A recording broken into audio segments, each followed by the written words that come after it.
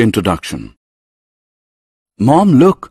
I made a new triangle by joining two identical right-angled triangles. That's great, Nick. Did you observe the sides and angles of the new triangle? Yes, Mom. Two sides and two angles are equal. Wonderful. Now join two right-angled triangles to create a new triangle with all sides and all angles equal. I have done that as well, Mom. In this lesson, you will learn about the triangle and its properties. Objectives.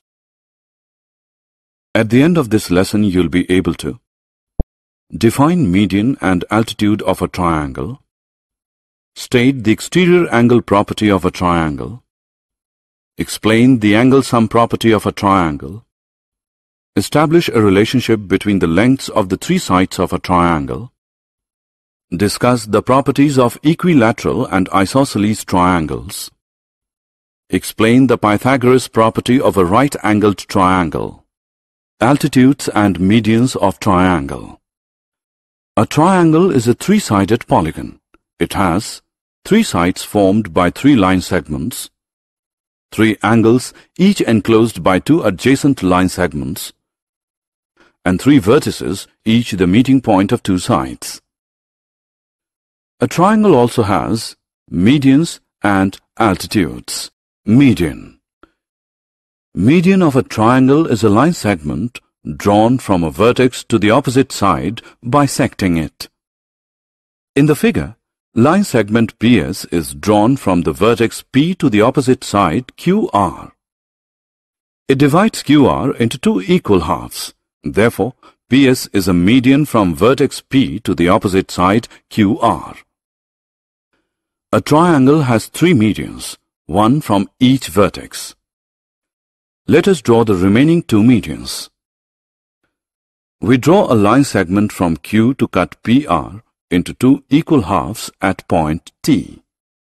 Therefore, QT is a median from vertex Q to the opposite side, PR. We draw one more line segment from R to cut QP into two equal halves at point U.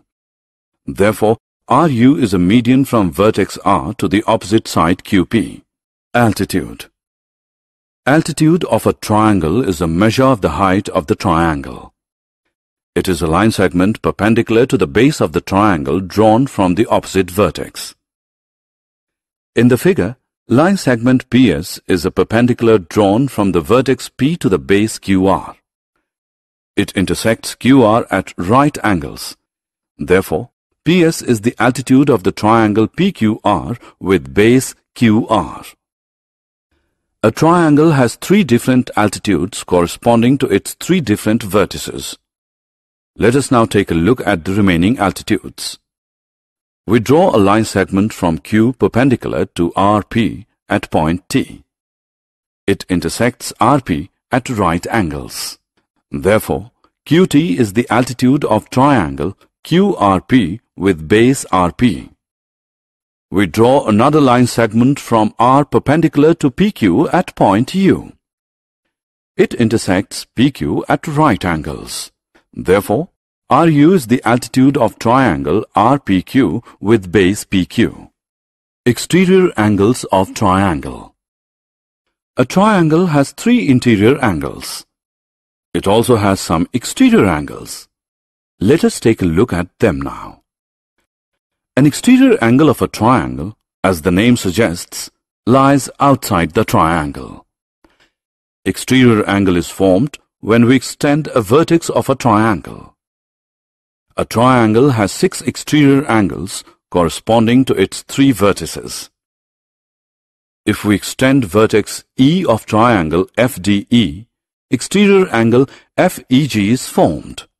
Similarly, when we extend the vertices D and F, exterior angles EDH and DFI are formed.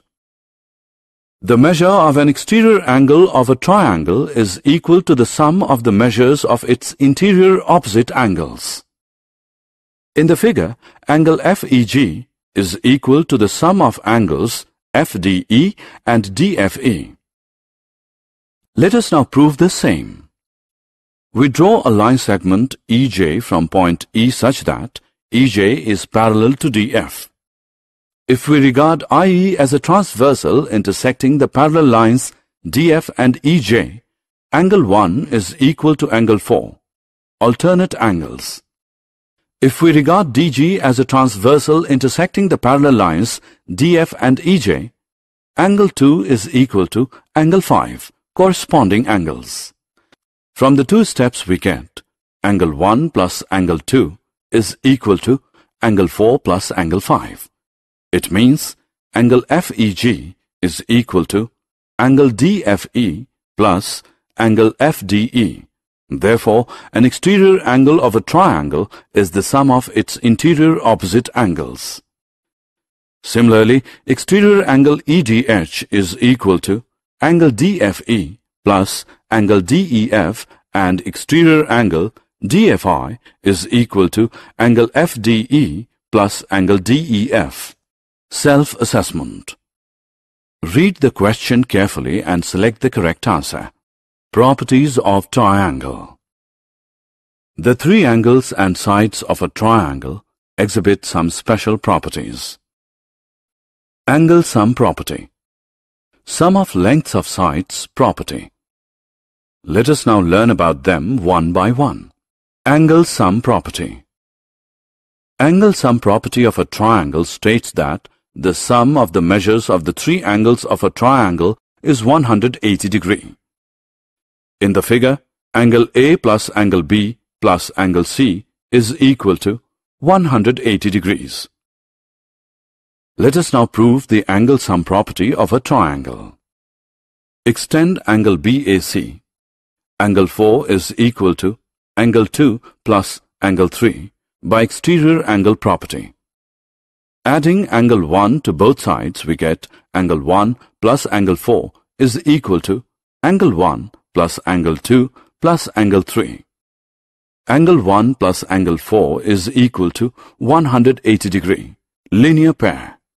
It means angle 1 plus angle 2 plus angle 3 is equal to 180 degrees. Therefore, the sum of the measures of the three angles of a triangle is 180 degrees. Sum of lengths of sides property. The sum of the lengths of any two sides of a triangle is always greater than the length of the third side. In other words, the difference between the lengths of any two sides of a triangle is always smaller than the length of the third side. Three line segments whose lengths do not satisfy this property cannot form a triangle.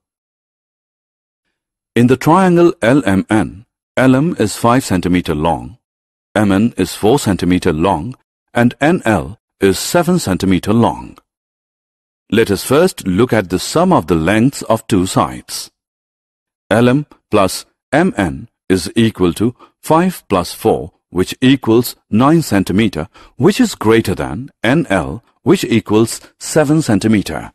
MN plus NL is equal to 4 plus 7, which equals 11 cm, which is greater than LM, which is 5 cm. NL plus LM is equal to 7 plus 5, which equals 12 cm, which is greater than MN, which is 4 cm. Now let us look at the difference between the lengths of two sides. LM minus MN is equal to 5 minus 4, which equals 1 cm, which is smaller than NL, which is 7 cm. NL minus MN is equal to 7 minus 4, which equals 3 cm, which is smaller than LM, which is 5 cm. NL minus LM is equal to 7 minus 5, which equals 2 cm, which is smaller than MN, which is 4 cm. Triangle LMN satisfy the sum of lengths of sides property. Special triangles. The sides and angles of some special triangles have some distinct properties. These special triangles are equilateral triangle, isosceles triangle, right-angled triangle. Let us learn about them. Equilateral triangle. Equilateral triangle is a triangle whose three sides are equal to one another. In triangle RST, RS is equal to ST, which equals TR. In an equilateral triangle, the three angles are also equal. In triangle RST, angle RST is equal to angle STR, which equals angle TRS. Therefore, an equilateral triangle is also equiangular. Isosceles triangle. Isosceles triangle is a triangle whose 2 out of 3 sides are equal to one another. In triangle LMN, LM is equal to LN. In an isosceles triangle, angles opposite to equal sides are also equal. In triangle LMN, angle LMN is equal to angle LNM. Right-angled triangle. In a right-angled triangle, the longest side is opposite the right angle. It is known as the hypotenuse. The two sides which enclose the right angle between them are known as the legs of the right-angled triangle. According to Pythagoras' property discovered by a Greek philosopher by the name Pythagoras, sum of squares of lengths of two legs of a right-angled triangle is equal to the square of length of its hypotenuse. According to Pythagoras' property, in right-angled triangle PQR, PQ square plus QR square is equal to PR square. In triangle XYZ, it is given that XY square plus YZ square is equal to XZ square. Let us measure angle XYZ of the triangle, which is opposite to the hypotenuse XZ. Angle XYZ is equal to 90 degrees. Therefore, XYZ is a right-angled triangle. Summary. Let us summarize what we have learned. Median of a triangle is a line segment drawn from a vertex to the opposite side bisecting it. Altitude of a triangle is the perpendicular drawn to the base of the triangle from the opposite vertex. Measure of an exterior angle of a triangle is equal to the sum of the measures of the interior opposite angles. The sum of the three angles of a triangle is 180 degrees. All the three sides and angles of an equilateral triangle are equal.